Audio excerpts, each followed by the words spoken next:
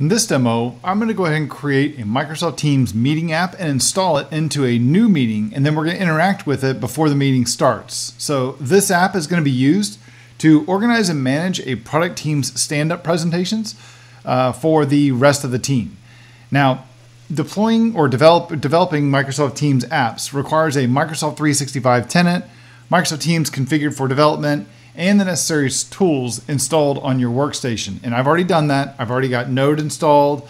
I've got the Gulp CLI installed, Yeoman installed, and the Yeoman generator for Microsoft Teams installed, as well as VS Code.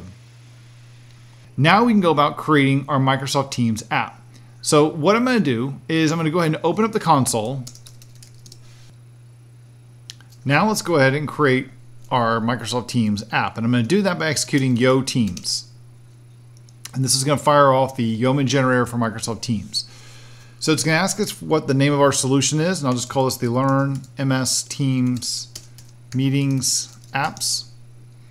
Where do I want to put the files? We'll put it in our current folder. What is the title of our app? We're going to call this our Stand-Up Agenda.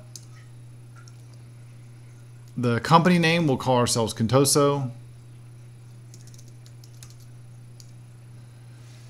And we're going to choose a manifest version 1.11. We want a more recent version that's available at the time of the recording that supports meeting apps. Now it's going to ask us if we want to do quick scaffolding. I'll go ahead and say yes. And we want to create a tab. So I'm not going to choose any of the other options here. I'm just going to leave tab as the one selected. It's going to ask us for the URL of where to host this solution. This doesn't really matter right now. I'm just going to go ahead and accept it. I can always change this later. Do we want to show a loading indicator? I'll just choose the default of no.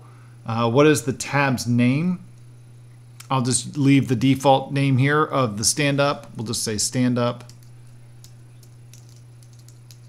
agenda. This is going to be a configurable tab.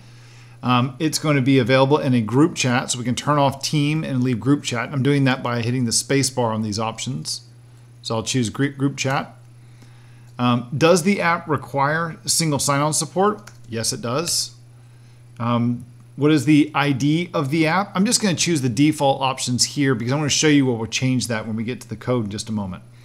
And then do we want this tab to be available in SharePoint Online? And I'll just choose no. So I'm going to let VS Code or the Yeoman generator go ahead and create scaffold up the project and then run npm install. To download all of the dependencies that our project needs. So let's go ahead and let's open up the project that was just created. All right, so we've opened up our project here in VS Code. And what we're going to do here is I'm going to go over to this environment file that contains all the environment variables that are going to be used by this project. So there's a couple of properties that were set from the file creation process. So the public host name is the fully qualified URL that excluding the protocol that I specified where the app would be hosted. The application ID is the unique ID of the Microsoft Teams app. And the Microsoft App ID and Tab App ID is my Azure AD application or the client ID that I specified. And the tab app URI is the Azure AD application ID URI that I specified. Now the prefix of the last two items in this list that I just went through is generated using the name of the tab that I specified during the project creation process. So here, this Microsoft Teams meeting apps, that's the name of our solution. Now remember, every time that ngrok starts, it generates a new dynamic subdomain for the URL. So if I have to restart ngrok, I'm going to need to repackage and update my app in Microsoft Teams so that the installed app is aware of our new URL. So the optional licensed version of ngrok that I've already talked about allows us to define and reuse the same subdomain. So let's go make a few changes to some of these environment variables. So what I'm going to do is I'm going to grab the client ID or the app ID for our app and copy that. And I'm going to put that where our app ID is. And then I'm also going to use that for our app ID that you see listed here for the tab. and it's also going to be the one that's listed in our app ID URI, because this is going to be the full URL of the endpoint of our app, which we defined in the exposed API section. The other thing I need is the ID of the security key, the secret for our app. So I'll put that here in our app password. And I'm going to create a new option here for my tenant ID as well, because we're going to need that as well. So I'm going to go ahead and add in our tenant ID to our project as well. So I want to make sure that the ID that's listed in the tab ID or the tab app ID property is going to match the value in the Microsoft app ID property, which it does. And the full tab app URI matches the Azure AD app URI I specified. So in this case here, this value here also needs to be changed to the URL that we use. So which is going to be ngrok.io. And again, I'm using my name here because I have a reserved one. So I'm going to change that on both of these values here to make my life a little bit easier. I'm also going to specify the subdomain. It's also going to be mine as well. So I'll save that here.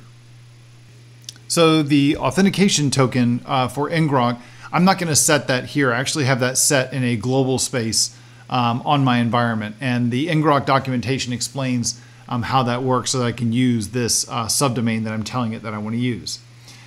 Okay, now before working on the code for the project, I need to make some changes to the Microsoft Teams app manifest. These changes are necessary to enable our app to interact with meetings. So I'm going to find the manifest.json file we see listed here, and in the configurable tabs section, scroll down a little bit, we can see that I've got group chat is already listed here.